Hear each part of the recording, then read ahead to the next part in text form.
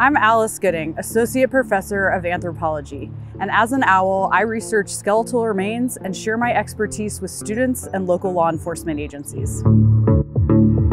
We're providing a training that students can't get at any other university in our state. The course itself teaches students how to locate, document, and excavate clandestine graves. And clandestine graves are any individual that has been disposed of in a suspicious manner. They get classroom education, but most of the time is spent rain or shine out in the field, just like you would at a real crime scene. The Forensic Anthropology Field Lab is a training and education and research site out at the KSU field station. It has multiple different outdoor environments that we can use for research, testing, and training of both undergraduate students and our law enforcement partners and professionals in the medical legal community.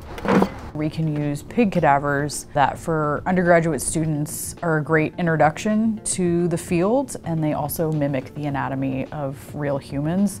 I love teaching, I love practicing, and I love showing students my working side. I'm the only board certified forensic anthropologist in the state. I perform this duty for the Georgia Bureau of Investigation. I help individuals be identified based on the state of their skeletal remains, and other times figure out how they died. FAFL's main three goals are research, training, and education. We have this amazing, unique space, so you don't have law enforcement going to get trained at a separate facility, undergraduates staying in the classroom, and myself working in the morgue. We actually all work in the same physical space and get the same training. It makes our students more marketable. They can get an experience that they won't get anywhere else, and that is super unique and very exciting.